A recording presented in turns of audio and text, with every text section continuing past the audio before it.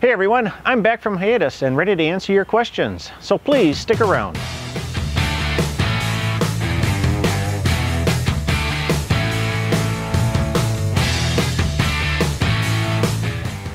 Hi, I'm Michael, KB9VBR, your host for Ham Radio Q&A. Thanks for joining me.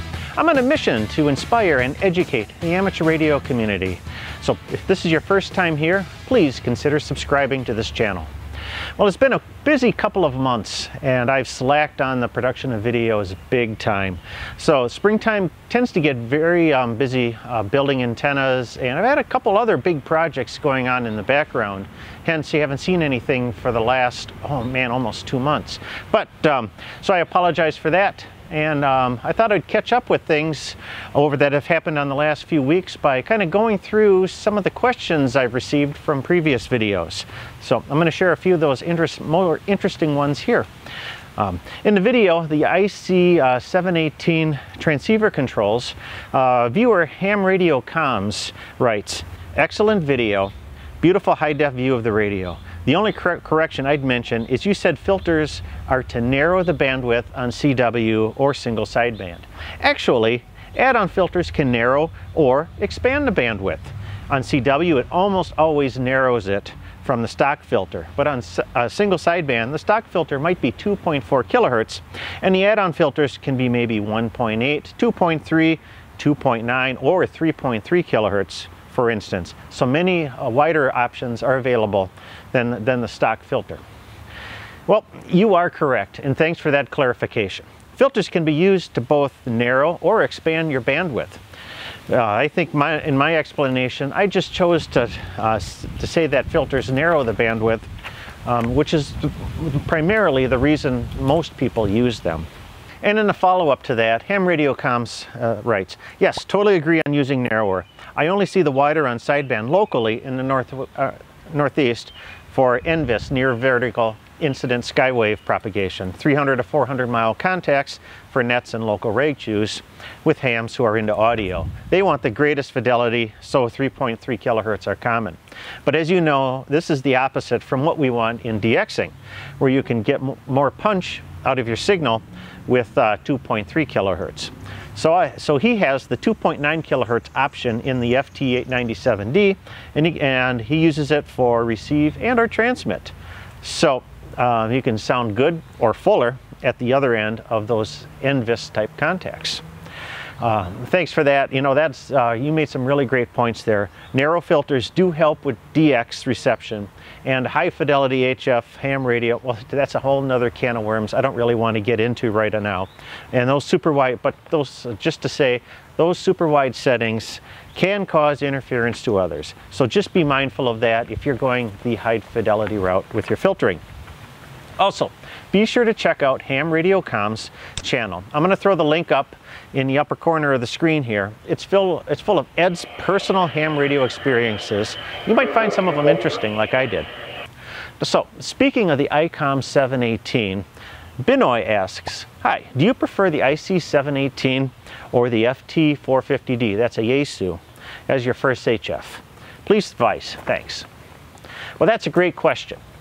And I've had some experience with the FT450, but I've never really owned one. It has some nice features, such as a built-in tuner, and the DSP functions on the 450 are a lot better than what you're going to find in the IC-718.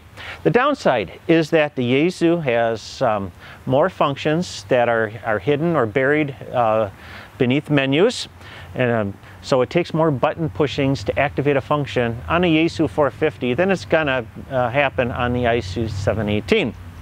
So the Icom's got a much simpler menu structure. What I like about the IC-718 is that you can sit down in front of it and start operating with a minimum of instruction. In fact, I've taken this radio to field day many times, and with a 5-minute lesson, I can get the newest of hams on the air with that radio. The built-in tuner of the FT450, it's very nice, but it only tunes to 3:1 or less. So it's not going to be too useful if you're using a random wire or a non-resident type antenna which seems to be popular with new hams these days. So I'd still look for an external tuner for those options. When I bought my Icom, the 718, the FT415 wasn't available yet, so I didn't really have that choice.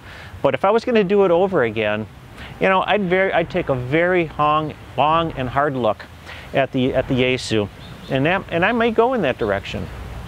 Finally, Brian asks, so what is a good power supply for this rig? Well, a good power supply for a basic HF rig is going to be a 13.8 volt power supply capable of at least 20 amps of output. That'll work well with the Icom and also any of the other entry-level HF rigs. I'm using a 25 amp Astron switching power supply for my HF station. But MFJ and others, they all make very fine power supplies. I prefer the switching supplies over the transformer-based regulated power supplies for a couple of reasons. Number one, the switching supplies, they're a lot lighter to move, and they're also more energy efficient than the regulated supplies are. Also, the newer switching supplies aren't as noisy as the old switching supplies used to be. So they've got better filtering in them, and the switching supplies really do work very good and are excellent power supplies for an HF station. In my Pi-Star digital radio hotspot video, I received a message from John Betty. You may have heard by now the Zumspot developer has paused in sales. Apparently he wants to devote time to the next iteration of the Zumspot, which is good news. Well, maybe there'll be an announcement at Dayton, he surmises. Well, that would be cool. Well, thanks for that heads up. I didn't really know, I hadn't really heard that news at the time, and I know from experience it can be tough for a small developer and to handle all aspects of the design, production, and sales of electronics device. So maybe taking a step back will allow the Zumspot developers to kind of reflect, rework the plan, and explore different licensing options for their product. I think part of the problem that the Zumspot had was that it was released as an open source product, and a lot of Chinese manufacturers quickly latched onto that and made knockoffs that were very inexpensive.